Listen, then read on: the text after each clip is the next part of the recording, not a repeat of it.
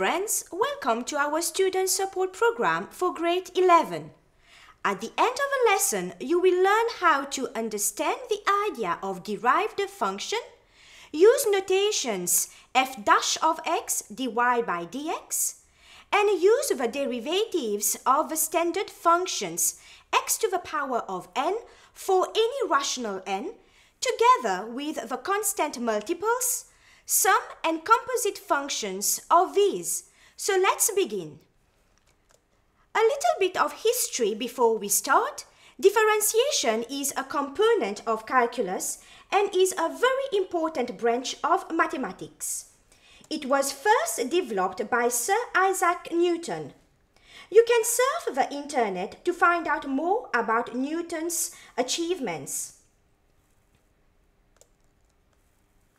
In lower grades, we have learnt about gradient of a straight line, and the formula is y2 minus y1 over x2 minus x1. The gradient, also referred as the slope of a line, is the change in y divided by change in x. But what about gradient of a curve? On a curve, the gradient is changing from one point to another. So, to calculate the gradient of a curve at a point, we calculate the gradient of the tangent at that point. For example, to calculate the gradient at P, first we draw a tangent at P. Let another point on this line be T. The gradient of PT is equal to the gradient of a curve at P. Similarly, if we need to calculate the gradient at Q, we draw a tangent at Q, let another point on the line be S. The gradient of QS is equal to gradient of a curve at Q. But this process is not always convenient. Let's try to derive a better approach to calculate the gradient of function of a curve. First, let's consider y is equal to x squared. Let a point on the curve be P, xy, and another point on the curve be Q, which is very close to P. The horizontal displacement is a small change in x, or the increment in x written as delta x. The curly D is used to indicate a small change. Similarly, the vertical displacement can be written as delta y. Using delta x and delta y, the point Q has x coordinate x plus delta x and y coordinate y plus delta y. The equation is y is equal to x squared. Let's write the point P in terms of x. P will be x squared. And Q will be x plus delta x plus delta x to the square. Using the formula of gradient, we get gradient of PQ is equal to x plus delta x to the square minus x squared over x plus delta x minus x. We can write the left-hand side using the notation delta y over delta x is equal to, expanding the right-hand side, we get x squared plus 2x delta x plus delta x to the square minus x squared over delta x. Delta y over delta x is equal to 2x plus delta x.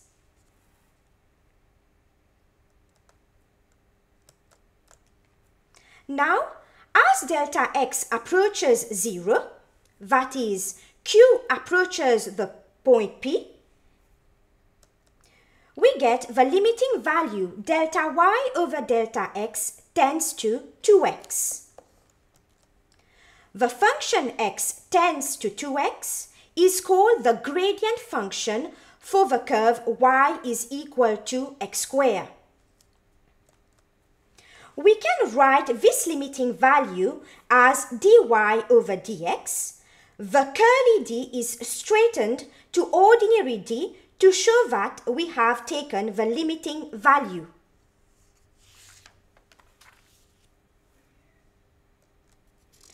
For the curve y is equal to x squared, we have dy by dx is equal to 2x. In the next slide, we are going to generalize this rule. We call this differentiation, and dy by dx is called derivative of y with respect to x. dy by dx gives the gradient function of a curve, and the value of dy by dx at a given point is the gradient of the curve, and therefore the gradient of the tangent at that specific point.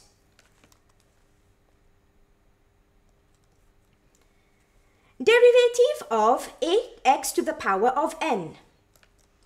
If y is equal to f of x is equal to ax to the power of n, where a and n are constants, then dy by dx is equal to f dash of x is equal to a multiplied by the index n multiplied by x to the power of n minus 1.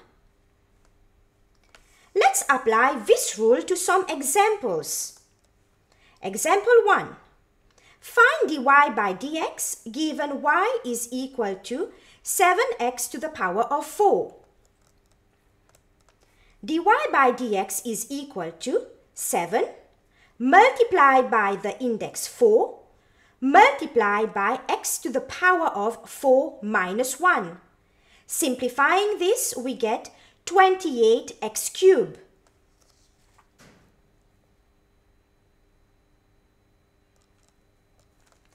Example 2. Given that f of x is equal to 8 over x squared, find f dash of x. First, we are going to rewrite the function. F of x is equal to 8x to the power of negative 2 using the rule 1 over x to the power of n is equal to x to the power of minus n. Differentiating this, we get f dash of x is equal to 8 multiplied by the index minus 2 multiplied by x to the power of minus 2 minus 1.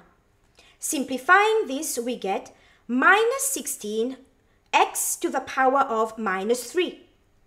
Rewriting this, we get minus 16 over x cubed.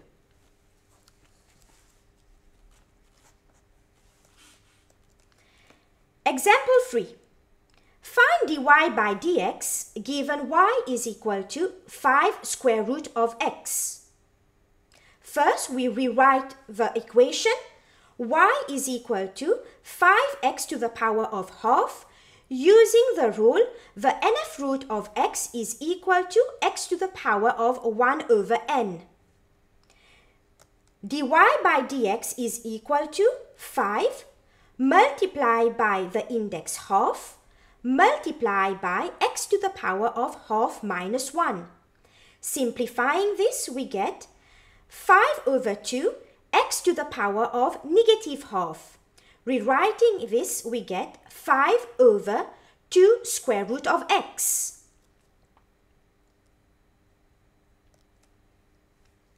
Example 4.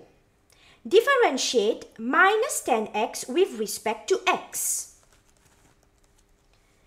Differentiation of minus 10x over dx is equal to minus 10 multiplied by 1 multiplied by x to the power of 1 minus 1, which is equal to minus 10 multiplied by x to the power of 0.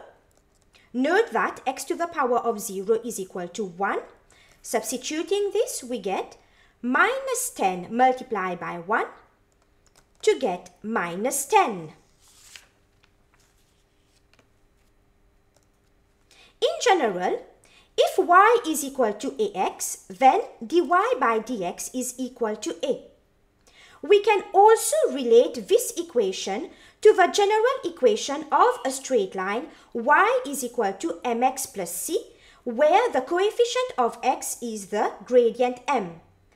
Applying this to y is equal to ax, the gradient will be a, which brings us to our definition of dy by dx, which is the gradient function of a curve.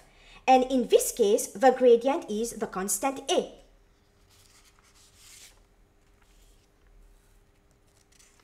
Example 5. Differentiate y is equal to 2 with respect to x. Y is equal to 2 multiplied by 1. Y is equal to 2 multiplied by x to the power of 0. dy by dx is equal to 2 multiplied by 0 multiplied by x to the power of negative 1, which is equal to 0. In general, if y is equal to a, then dy by dx is equal to 0. Again, relating this equation of a straight line y is equal to a, it is a horizontal line. And we know that the gradient of a horizontal line is 0.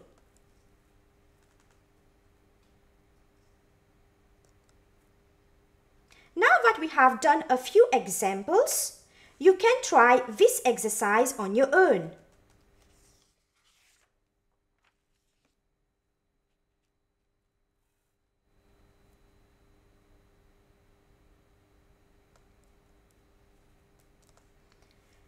Differentiation of a polynomial. Example 1. Given y is equal to 2x cubed minus 4x squared minus 7x plus 10, find dy by dx. Here we shall proceed by differentiating each term. dy by dx is equal to differentiation of 2x cubed is 2 multiplied by the index 3 multiplied by x to the power of 3 minus 1. Differentiation of minus 4x to the power of 2, we get minus 4 multiplied by the index 2 multiplied by x to the power of 2 minus 1. Differentiation of minus 7x, we get minus 7. And differentiation of plus 10, we get plus 0. Simplifying this, we get 6x squared minus 8x minus 7.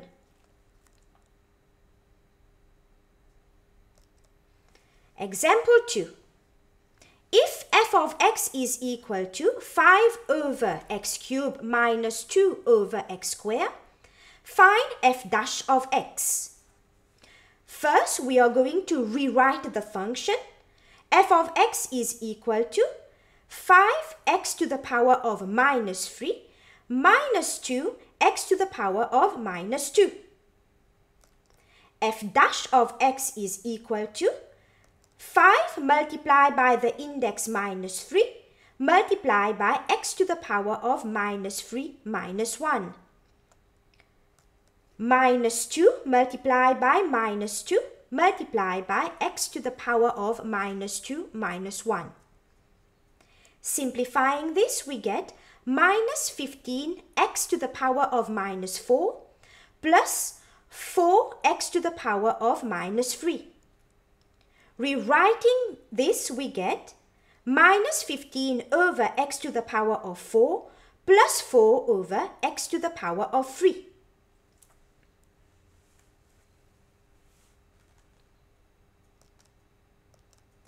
Example 3.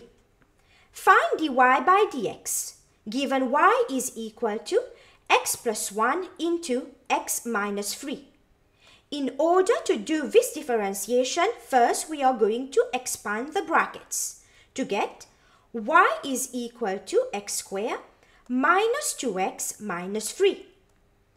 dy by dx is equal to 1 multiplied by 2 multiplied by x to the power of 2 minus 1 minus 2 minus 0. Simplifying this, we get 2x minus 2.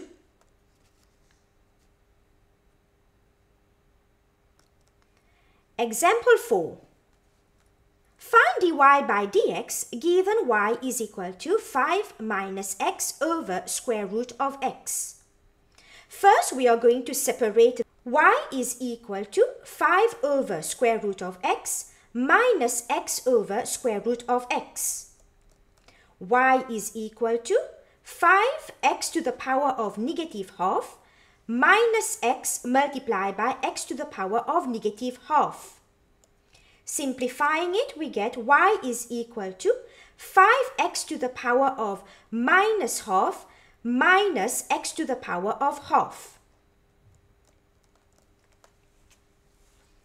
dy by dx is equal to 5 multiplied by minus half multiplied by x to the power of minus half minus 1 minus half multiplied by x to the power of half minus 1 to get minus 5 over 2 x to the power of minus 3 over 2 minus half x to the power of minus half. Rewriting this, we get minus 5 over 2 square root of x cubed minus 1 over 2 square root of x.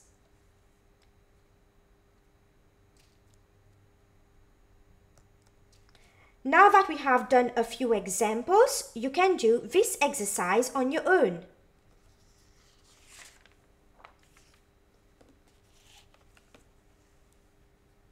Before moving on to the next slide, I will bring your attention to part J. In order to differentiate this function, we need to expand it by using binomial expansion. But what happens if the power increases? It will be lengthy and tedious to proceed using this method. Let's learn a quicker and neater method to differentiate a function of this type. We call it a function of a function, that is, f of x to the power of n. If y is equal to f of x to the power of n, then dy by dx is equal to the index n multiplied by f of x to the power of n minus 1 multiplied by the differentiation of the bracket, which is f dash of x. In some books, we refer this rule as composite function, combined function, or simply the chain rule. Let's apply this rule to some examples. Example 1. Find dy by dx given y is equal to 5x minus 4 to the power of 6.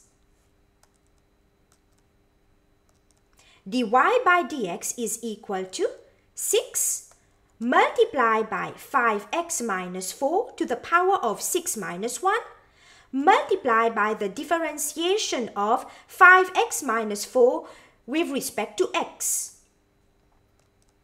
which is equal to 6 multiplied by 5x minus 4 to the power of 5 multiplied by 5. Simplifying this, we get 30 into 5x minus 4 to the power of 5. Example 2. Given that y is equal to 2 over 3x squared minus 2 to the power of 6, find dy by dx. First, we are going to rewrite the equation. Y is equal to 2 multiplied by 3x squared minus 2 to the power of minus 6 using the index rule. dy by dx is equal to 2 multiplied by the index minus 6 multiplied by 3x squared minus 2 to the power of minus 6 minus 1 multiplied by the differentiation of the expression within the brackets, which is 6x. Simplifying this, we get minus 72x multiplied by 3x squared minus 2 to to the power of minus 7. Rewriting this, we get minus 72x over 3x squared minus 2 to the power of 7.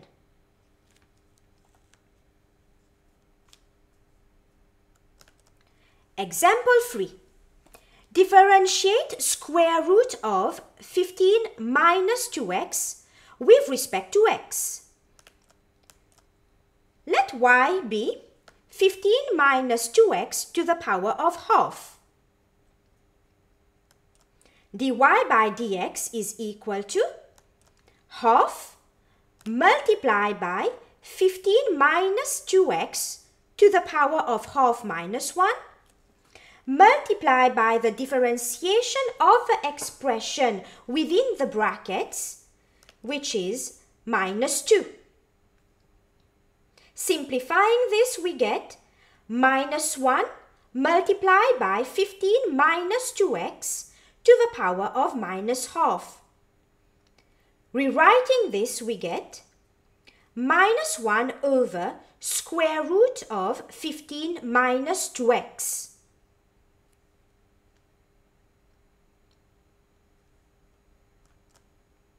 Now that we have done a few examples, you can try this exercise on your own.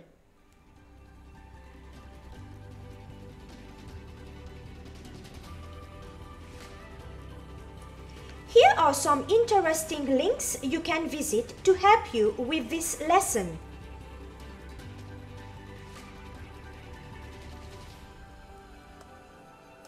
So friends, today you have learned the idea of derived function, the notations f dash of x dy by dx, how to use the derivatives of the standard functions x to the power of n for any rational n, together with constant multiples, sum, and composite functions of these. So friends, we have come to the end of this program. I hope you have enjoyed it. Till next time, it's goodbye.